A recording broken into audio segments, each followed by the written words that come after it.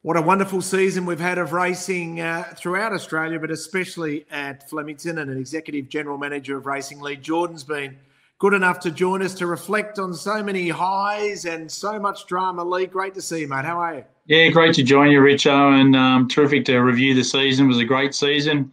25 premium Flemington meetings for the year, that's what we're basing ourselves on, those premium type meetings. 14 Group 1s, in excess of $50 million in prize money. And as you said, lots of highs and lots of lows, and an interesting end to the season with the COVID-19 situation. Yeah, it certainly was. Let's reflect on some of the brilliant moments. First and most obviously, the great race, the Lexus Melbourne Cup, a race that's close to your heart. You've travelled the world over the last 2 decades promoting it around the world. But this year, it was so unique. We had some great Europeans who ran superb races, but we had an Aussie victory, and one of the really good guys of racing in Craig Williams gets his first Lexus Melbourne Cup. Yeah, what a great win it was for Australia. And as you said, we had lots of international runners. And isn't the Melbourne Cup just a wonderful race? How I remember when the Japanese won it back in 2006, everyone said the Japanese are going to win it from now on. French won it 2 years in a row. They'll win it every year. Internationals will dominate. And now Australia's with Vow and Declare. Craig Williams' first ever Melbourne Cup win, and same with Danny O'Brien, and a win for Australia. And who knows, it'll probably be a dominant Australian win this year too as well. But what a great race it was. It had all the drama. Frankie Dettori with Master Reality, and just had it all. It was a great race. It was extraordinary, wasn't it? It's the race that's always the signature event at Flemington, and it's a race that always has so much drama. You touched on Danny O'Brien. That was a fair training performance, wasn't it? Because he's in many ways trained this horse like a European, raced him when the European horses were racing over in Europe, whereas he was doing it in Queensland, and lightly raced into the Melbourne Cup, basically third up. Yeah, as you said, like in the winter, he ran second in the Queensland Derby, and then he went on to the Tats Cup as well, over 3,000, which was interesting. Gave him a little break, and as you said, like his second in the Caulfield Cup was a fantastic run and a great pointer. And in the race itself, in the Melbourne Cup, it was unusual tactics. Craig led, which he probably wasn't. I'd say pre-race probably wasn't the plan, but what a great ride it was. And he was headed a few times in the straight, and just fought it out gutsy at the end. It was just a fantastic race to watch. And Prince of Arran, who ran third last year, ran third over the line, was promoted to second with the protest with Frankie, with all the drama again with Frankie. And so it was a great effort too. Prince of Arran, he just seems to grow legs here. He does nothing back in Europe, comes to Australia, and he's just a different horse. It's an amazing effort. Yeah, he's the modern day Red Cadeau. They're very, very similar the way that they race in Europe versus the way they race in Australia. The 4 days of Flemington Cup Carnival, Melbourne Cup Carnival is just breathtaking, isn't it? We know that. So many highlights. For me, Nature Strip Sprint just jumped off the page. Sustained speed was brilliant to watch. It was, wasn't it? He was just so dominant in the Daly Sprint. James McDonald, they just went out. He just powered away. He was super in his win. What else can you say? And he's turned out. He's a fantastic sprinter, isn't he? Nature Strip. Interestingly, I think the tactics on the day played a fair bit in the race. He went out and he really just sort of took it right on, and really put him to the sword, put the rest of the field to the sword. It was a great win, and a really exciting sprint, on the last day. And then when we think of Derby Day, we had some tough weather, didn't we? On the day we had 15 mils on Derby Day. It was really testing conditions. And as you said, what a day. Winning the Derby was a great win. For me, I think Melody Bell winning the Empire Rose she was just sensational that day, to do what she did, to come from the position and eat up the ground and win the Empire Rose, the Group 1 over a mile. I thought that was one of the wins of the day. It was terrific. Yeah, Fierce Impact winning the Cantala, so he backed up what he did in the Turax. He won his second Group 1, where the Coolmore Stud Stakes, breathtaking finish with Exceedance, defeating Bivouac. They'll both eventually be superstars at stud, no doubt. And then if we fast forward towards the last day of the carnival, I've touched on Nature Strip, but we've got an opportunity to see the great jockey Ryan Moore with Magic Wand, an outstanding mare going toe-to-toe with this great New Zealand mare in Melody Bell. Yeah, look, and Magic Wand, she ran in the Cox Plate.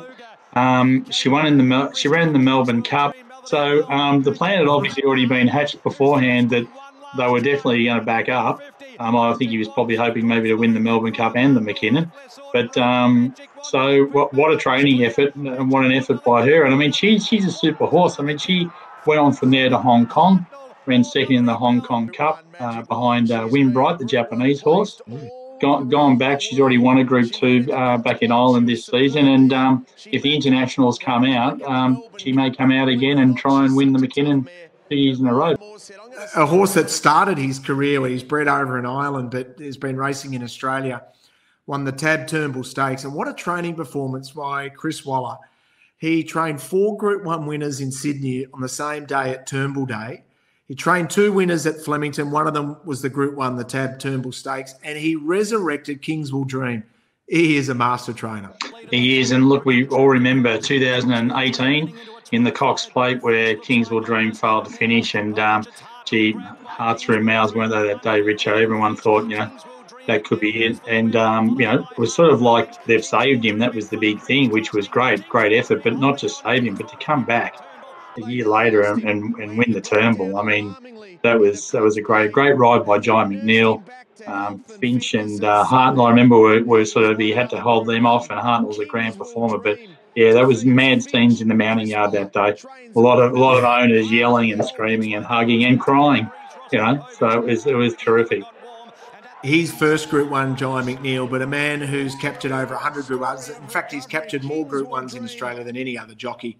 He's Damien Oliver. And during this Cup Carnival, a little bit of Melbourne Cup Carnival history for him.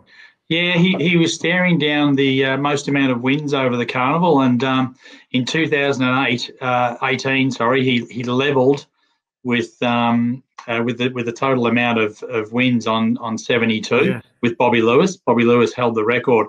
The last day, the last race, Order of Command won the Grand Handicap down the straight and took Damien to equal 72. So he had to wait a whole season.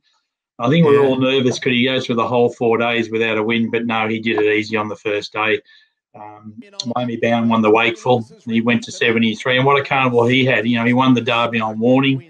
He won the Oaks on Miami Bound for Danny O'Brien. Just a super effort. And to win that amount of races over those 4 days of the carnival and to beat, a guy like Bobby Lewis, it was a credit to him. And he's a legend, Damien Oliver, really. No doubting that. We'll move away from racing in a moment to some of the other great initiatives that you and your team have put together. But while we're reflecting on all the Group 1s, he's a pretty special horse, that Queenslander, isn't he? Alligator Blood. He's winning the Australian Guineas and the CS Hayes. It was brilliant. Well, the CS Hayes, a lot of people say that was nearly the race of the season. Him and Catalyst sort of was like Bone Crusher, our Waverley Star type stuff, wasn't it? Down the straight. That was a fantastic race. And then the Guineas, I think a lot of people thought, was the CS Hayes taking it too much out of him? Will he go on to the Guineas? But no, he was superior in the Guineas, wasn't he? He just was a fantastic horse. Superstorm ran second, and then Superstorm went on to the All-Star Mile to run second in that, which was good. Alligator Blood, probably a little bit disappointing in the All-Star Mile, but he'd been up since the Magic Millions. He'd been up for a long while. So it was a great effort, but he's a super horse. And what is it with Lindsay Park and their attack on the Australian Cup? As a whole corporation, as a whole family entity, they won their 10th Australian Cup. Unbelievable achievement. It is, isn't it? 10 Australian Cups. Hayes, Dabney, what a combination. 50 stars. I mean, Jerry Ryan owned the horse. I see the stars. I think he was looking for like a real top-class Group 1 so he can stand him at stud. And the Australian Cup was an emphatic win for him and a real highlight, for the day. Mate, we learnt a lot of new terms throughout the season. A new term that we learnt is rapid racing. What is it? Yeah, rapid racing. Well, at the club, we're looking at trying to do some new things, Richo. Trying to innovate. trying to get people, new people back to the races, as well as doing something different for our existing clients, fans, but something new. So basically we looked at, we do something a bit different, we make something a bit punchier. So we looked at just running 7 races down the straight, doing 30-minute gaps. So we compacted the program into 3 hours. We thought we've got to add something different to that as well. So we looked at a jockey's challenge. We worked with the VJA. We come up with a Metro v Country type challenge. And coming into the last, they won 3 races apiece. Country led on points. And in the last race, the Metro guys ran 1-2 and knocked them off. But it was good. It was good fun. It was the first time we've done it. I think it's got a future. We're definitely going to do it again. And, we're just looking at those sort of concepts to try and just bring new people back to the sport. Champions bring people back to the sport. And wasn't it brilliant to see Black Caviar actually arrive at the races? The reaction that she got when she paraded before the Black Caviar Lightning Stakes, which was won by Guitra, and Pete Moody there, all the owners, that was a moment we'll never forget for the season. No, you're right. I mean, all the owners there in the middle of the mounting yard watching her walk around. I mean, we've got to thank the Connections for getting her to come to the races. I mean, she hadn't been there for 7 years. She won the Lightning 7 years ago. And as you said, Guitra was very underrated sprinter. He's very good on the day. But yeah, Black Caviar was a highlight. I remember when she came in and walked around the mounting yard and people just lined the fences up in the grandstand. They all come out of everywhere just to watch her. And Pete Moody there trying to actually pat her and whatever. And she had none of that. I think she probably thought, hang on, this guy's going to get me back into training, so I don't want to bother him. So it was quite good. It was a great moment for the Connections. I think lots of tears there as well. So, but a great moment for Flemington and for Black Caviar and the Connections. And looking at her and seeing the way she paraded, you knew how well that she's been looked after in her post-racing career. And I know it's something that equine welfare is right to the forefront of your mind at the VRC. Correct. And we created the Equine Wellbeing Fund last year.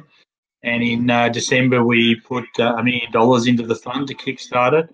And there's lots of initiatives. I mean, our main thing is horses coming to Flemington, that we want the best of facilities. Our track is prepared with giving it, so the horses pull up sound. We've rubberised all the walking paths up to the mounting yard and onto the track. We commissioned a state-of-the-art horse ambulance for the Spring Carnival. It's able to lower to the ground so horses can walk straight on, and we used it a couple of times and it made a huge difference. So there's a lot of other initiatives. The poly track that we've put in the training centre is state-of-the-art. We've got a few other initiatives on the way forward, but our main aim at Flemington is definitely the equine thoroughbred is number one in our eyes, and we'll do a lot of initiatives over the next 6 months, years to come to make sure that our facilities are A1. Yeah, and late in the season, we might have actually seen a horse to follow into the Spring In front page. Yeah, it's interesting, isn't it? He was a great winner of the Creswick. I mean, the Creswick's becoming a real guide to the future. I mean, Guitra won it the year before, and Nature Strip the year before that. So a listed race in winter is starting to produce some top-line horses. Like you said, front page, Jeff Giroux. I mean, the Connections knocked back big money in Hong Kong to stay here. So, can he be the next Guitra, the next Nature Strip? It's exciting. So, I mean, that winter racing is really sort of producing some stars, which is great. You're doing a great job, mate. One final question. I'll give you some think music. Your highlight of the whole season. I'll give you mine to allow you some time to think. And my highlight of the whole season was James McDonald, 300 metres out in the VRC Sprint Classic, looking around on Nature Strip and shaking his head at how far in front he was. When he hit the line, he looked back and then screamed at the top of his lungs, wow, and then just kept shaking his head on how fast that horse was. Of everything we saw this season at Flemington, everything I saw in Australian racing, that was the moment for me. It's interesting, that was, and I'm not going to say that because you've just said that, but I mean, even we haven't even mentioned Ocean X winning the Andrew Ramsden and getting a ticket in a golden ticket into, and Mick Price just being over the moon in a totally different atmosphere where usually there's crowds. Remember the year before was Steel Prince, and the mounting yards erupted. And where this year under COVID-19, we had a totally different experience. But I suppose I might be fairly predictable here, Richo, and say Craig Williams and Danny O'Brien winning the Melbourne Cup. And Craig is a fantastic bloke and he well deserved. You know, he's a great ambassador for the sport. And Danny's one of our leading trainers at Flemington, who's also a great ambassador for our Flemington training centre and complex. So predictable, I know, but for me, that was the highlight. It's hard to go past, mate. You and your team and everyone at the VRC have got so much to be proud of the season that was, and we'll bring on next season, mate. We can't wait. Thanks for your time. No, thanks, Richo, and we're looking forward to having crowds back. I can't wait to have crowds back at Flemington and looking forward to this year's Spring Carnival. It's great to join you.